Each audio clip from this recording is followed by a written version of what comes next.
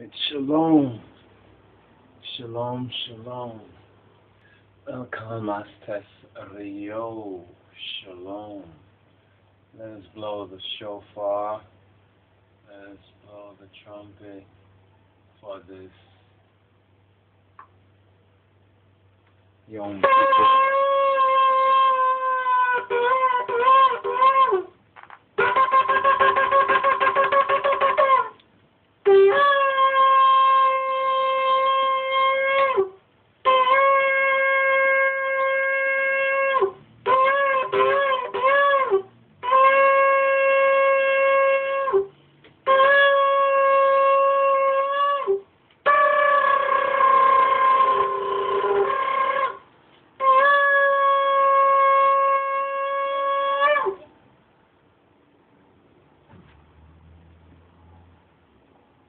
Oh, let's pause it right here.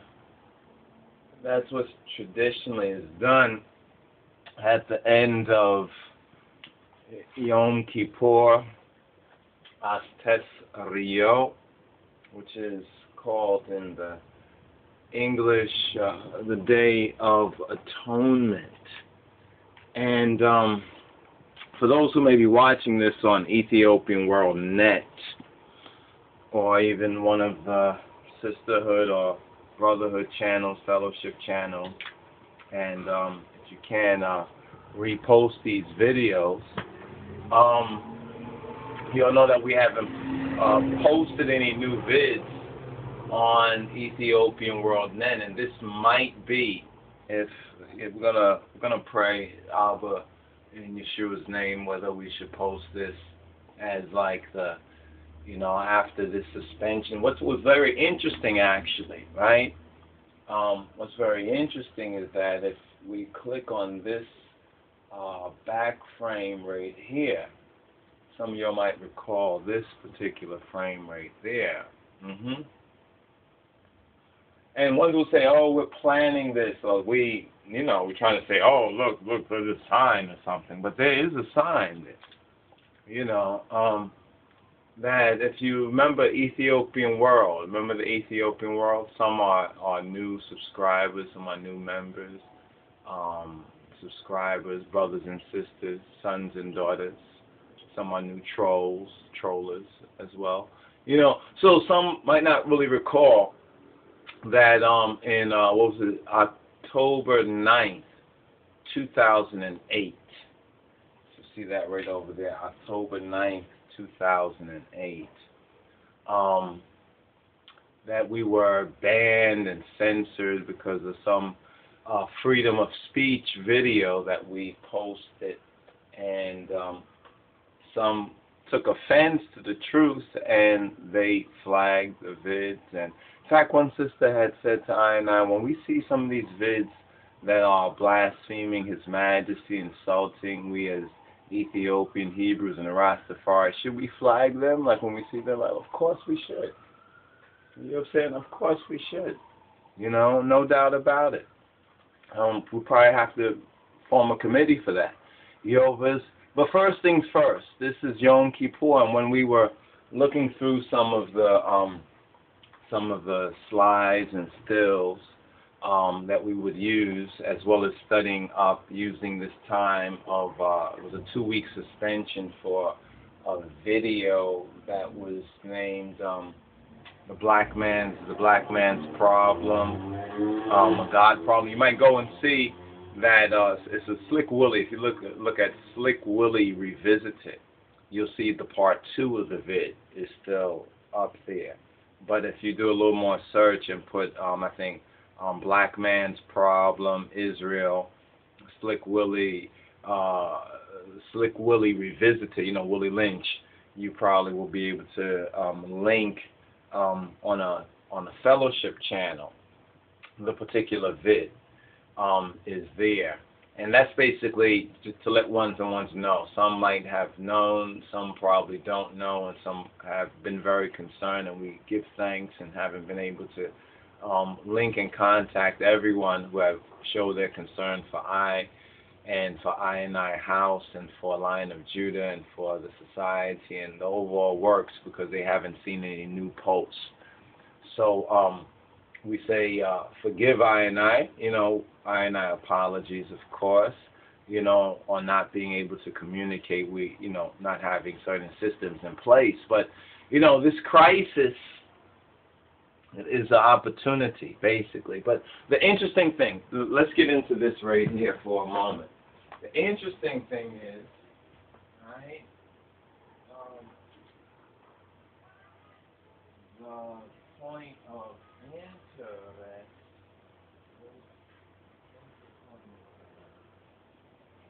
here we go. All right, the point of interest is this right here. Okay, this was like after our return before, back in 2008, right here. If you see the return of the Lion of Judah, Yom Kippur greetings, and once again, this is Yom Kippur. So what a more ideal time to post if we still have, if we're off of this 2-week or so suspension, or for getting a strike to our account. And they do these sort of things, so to set it up and to cause a lot of negativity, so you can be open, you can be open to the negative, fall off from your faith, basically. But this is not a time to fall back, but to move forward. Forward ever and backward never. So we kept moving forward, but it was interesting looking at this, that, and we're speaking here again, on our vids being banned and censored, not Ethiopian World, Yehovah saying, but Ethiopian World Net, Yehovah's, and this was October 9th, 2008. So this evening, we're recording this Wednesday at the end of Yom Kippur for 2012, Yom Kippur, September 26th. Right, September 26, 2012. So we thought we'd just make a brief note about that and concerning that, and as well as to give our Yom Kippur greetings, or Astesriyo Bamarinya. In the Amharic, we know this as Astesriyo. So here we have the Yota software. Let's bring this in right here. We have the Yota software. Okay. Bring this over right here so you can see this a little more center. Right, and we have Orit Le Wawiyan, the Torah or the Orit of Leviticus 9 and 7. We also have 16 and 17. And if you look through chapter 23, it speaks of, in fact, let's see if we can go here to chapter 23. So we began off with the blowing of the shofar. Now there's each of the Moedim, the Be'alatat, or the Be'alatat is Bamarinyo, or the Gu'ez, and from the Gu'ez, in the Hebrew is Moedim. The Moedim. The Moedims are the holy days, because we're told in the Gospels that Christ, that the Moshiach, that Yeshua, he fulfilled all the Old Testament types and similes. And it was interesting in watching some of the news on the Day of Atonement, watching some of the news, for the OJs or the other Jews. So somebody who said they found it offensive that we said the other Jews. Well, but it's very obvious that is just the fact of the matter. The truth may be an offense, but it's not a sin. And although, being banned or people flagging it for hatred reasons, might seem to frustrate the work, but we just ground ourselves in Yeshua, and the crisis actually becomes an opportunity. And we hope that the ones have found the opportunity to even maybe catch up with some of the older, previous posted vids,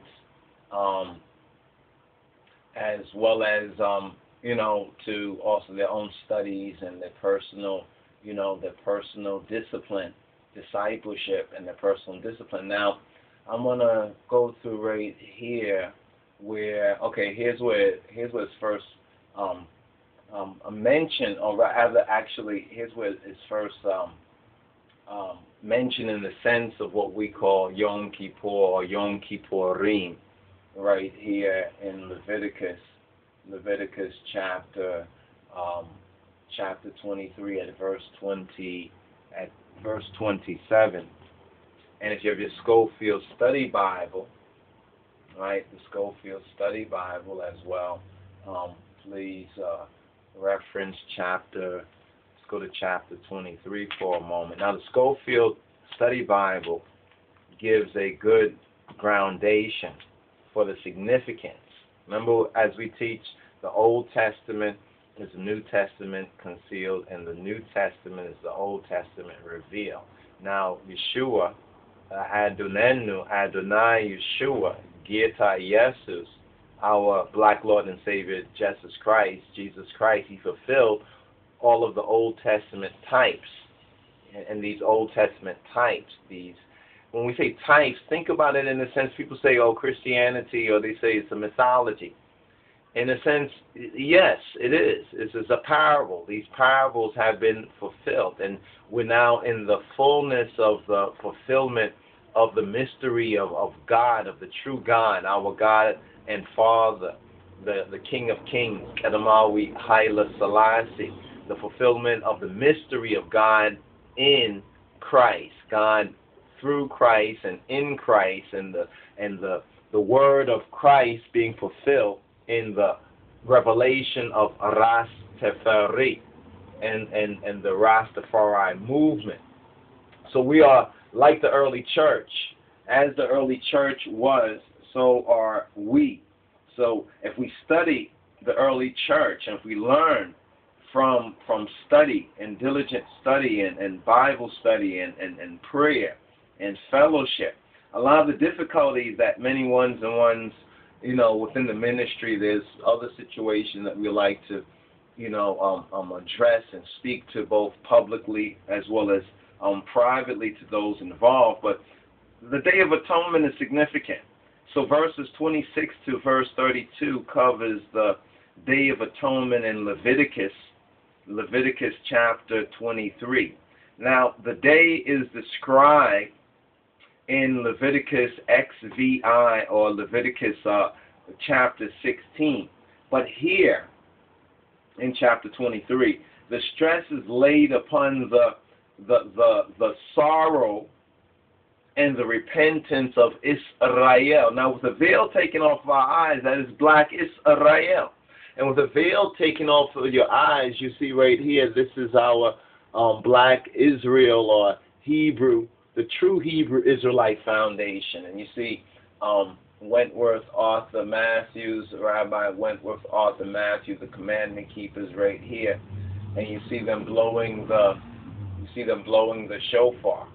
Right? You see them blowing the shofar. And here's the artwork with a Rastafari also blowing that shofar, and you can see those in the white raiment, as Revelation says, who are these? You know, who are these? You know, their voices ask in heaven, who are all of these? You know, they're looking at I and I and say, well, who are all of these? You know, well, these are they who came through great tribulation, and they have washed their robes, their garments, in the blood of the Lamb. Now, the blood of the Lamb, that's interesting, because that also connects with the overstanding. So in order to get the overstanding Christologically, we need to go to the foundation. This is what we're going to just briefly address right here, right? So who are these? These are the overcomers. And may I and I, in faith, courage, and the just cause of the King of Kings and his Christ be of that number, as it said on this particular day, being inscribed. Where's that verse where it says about us being inscribed in the book? I mean, there's so much connected with this particular. In fact, I have a set of notes here in front of me, and it's about 45 pages, and I think it's like point 10, point 11. So we most likely will not be able to get through all of this at this particular time, and just had got a printout of this, so I didn't get a chance to highlight everything in here. But it's still based on what we're studying, and as we go through our Torah portion, as we learn of the gospel, the good news, as we learn of the true Christ according to the Spirit and the Word and the truth, it all begins to come together. You understand? It all begins to make sense. In fact, Isaiah, there's a Haftarah that focuses some fast. Some of the Jews and Hebrews, some of them fast on this day because it is said that let this day be a day of afflicting your soul. And directly it does not state to fast within the commandment, but this is what many have done traditionally on this particular day. This is also a time of I and I being inscribed in the book of life. So when we're studying in the Gospels and we're reading about being written in the book, when ones will sing songs in church and even whether Ayabingi or singing spiritual songs about one of their names to be written in the book. This holy day also connects with that particular idea. So I'm looking over this right here. We'll go through it in other follow-ups as well. Let's just continue with what we're reading in the Schofield Study Bible footnote to Schofield Study Bible, and if we have that still open here, no, we don't have it open down here. But even this chart here, I'm not too sure if we've updated our page yet with this chart. This is from some of I notes right here, and it gives an overview of, as you can see right here, may Yahweh and His Mashiach, Yeshua, bless and keep you all in and through His new name. And here's Orit Zelewawian Mi'ras Haya Sos Kuter Arad, chapter 23 and 4 of Leviticus. It says, in the Z ye Egziaviher Yahweh Malet Ba'alat Beye Zemanacho Yemitau Juacho Yetekedese Gubayi Nacho. It says these 7, right, the main 7, these are the feast of the Lord. These are the feast of the Lord, of Yahweh, of He who be, who He be, of His divine majesty, of the Father, of Abba. Even holy convocations or holy gatherings. So ideally, these are times that we are to come together and to gather, almost like the Shabbat or like the Sabbath, where ones would gather, every 7th day within their homes and family for the Seder, right? Which ye shall proclaim. So these are to be proclaimed. So I also apologize and ask your forgiveness, although part of it was beyond I control, because the haters and trollers will troll and the haters will hate. And if we do not support the roots, if we don't support the root, then what happens to the branches and what happens to the fruit? So we need to support the root. And as we come together, as we are rooted in the Word, as we are rooted in our faith, as we grow, as we deny our ego and our he-goat and our she-goat, our egos. Now it's interesting also this particular Moedim, this particular Baal, where there is a sacrifice. There's 2 goats. The whole matter about the 2 goats. We've touched on it throughout the year and previously, but we'll hopefully do a little more diligence to kind of just hone in, you understand, use different teaching methods, you understand, and different ways of seeking to get the point across. So some of this might sound familiar, you understand, or similar, you understand, to some, but it's very good to test your knowledge, you understand, to really test your knowledge. That's what Bible study, you understand, fellowship, the havruta, the havrim, the sisterhood, all of that comes in, because we cannot really do it. So, not that we cannot, but it's very difficult to do it singularly. You can do, and you must do, if there's no one else and there's no one who is worthy, who regards his word and the spirit and the son in spirit and in truth and in reality, then one must separate from that, and still one is not alone. But the fellowship is very, very important. So what do we have here? We have that we are to proclaim these in their seasons, in their seasons. Now we say Adis Zemen for the new year, and the same word Zemen, a season or age. Now we have Fasika, right? Fasika, coming from the top, Fasika, which is the time of observance, is Nisan or Aviv or Abib. The Aviv, the barley harvest, the 14th. The historical data is that this is the blood, signifies the blood of the lamb on the doorpost that protects the Israelites, the Beyta Israel, and Israel's deliverance out of Egypt, out of the house of bondage, as Jeremiah, I think it's Jeremiah, 23, speaks of. No longer will they say in the Passover Seder, blessed be the Lord that Yaliv, Yahai, who delivered the children of Israel out of the north country, but they shall say, let's just get this right here because it's important for us to touch on this. And although this is not the direct holy day, it's important for us to understand what the prophets have said and how we need to upgrade. Because remember, Christ spoke through the prophets, according to the Wendim, the good news. He spoke through the prophets. So here in 23, Jeremiah 23, look at that. Leviticus 23, Jeremiah 23. We have verse 7 and 8 where it says, therefore, behold, the days come, saith Yahweh, saith Jah, that they shall no more say, Jah liveth, which brought up the children of Israel out of the land of Egypt, but they would say, Jah live, Yahai, Jah live, Hiyao Egeziaviharin, which brought up and which led the seed of the house of Israel, of the house, the Beyta Israel, out of the north country, Oh, you wonder what north country this could be? Take a guess, right? The north country, and from all countries, whither I had driven them. So who's taking responsibility for us being driven into all these lands?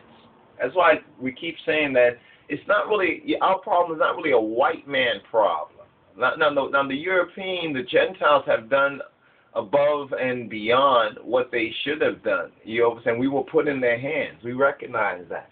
You understand? But it says the iniquity, right? The iniquity is them doing what they thought was right in their own eyesight against us. You understand? But our slavery or enslavement and our dispersion, John says he has done that, right? But he says that he will once again bring us up, right? Bring us up out of the north country and out of all the countries whither he had driven us, right? And we shall dwell in our own land, right? And in our own land. Now, verse 9 is interesting because it says that my heart within me is broken because of the prophets. All my bones shake. I am like a drunken man, like a man whom wine hath overcome, because of Yahweh and because of the words of his Kedisana, because of the words of his holiness. For all the prophets. Now, some interpret it in various ways because the prophets get there are many prophets that don't want to really say what Yah said. They want to tell you nice, sweet nothings. You understand? They want to tell you sweet nothings. And the reason why we just segue there as we bring this, let's see if we can bring this up again. The reason why we segue there is that if you look over in this column, and we should bring this up, yeah, if you look over in this column, right, bring this up front and center, because this is over here on this column is what we have, okay, the Falashas, which is Passover, right, the feast. See, the feast of Baalah. Now, the biblical references, that column, this is our notes here, so we didn't fill that up, but we can give you these references even right now and study. But as we get this out, we'll get those references. But understand this, to understand how Christ fulfilled all the Old Testament types, right? Yeshua, right? Our black Lord and Savior, Adonai, how he fulfilled these. Now, the historical data is in the Old Testament, in Exodus, it was the blood of the Lamb on the doorpost that protected the Israelites, remember? And the Israelites were delivered out of Egypt's house of bondage, remember?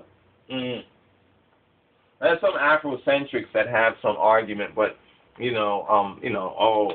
Egypt, the house of bondage, how are they going to say that? All of it? Because they're getting a little confused. They need to go to the root. The root is Ethiopia, all right? They need to get to their roots, their real roots, right? But we'll address that as the Holy Spirit wills. Here, the Messianic data now. Now we have the historical data, the historical fact. Now we have the Messianic fact, or the Messianic data, right? It's the prophetic fulfillment, is the death of the Lamb, which is the Messiah, or the Mashiach, Christos, Jesus, Yeshua, Yehoshua, on the wood, right? On the wood of the tree, or what may be called the cross tree.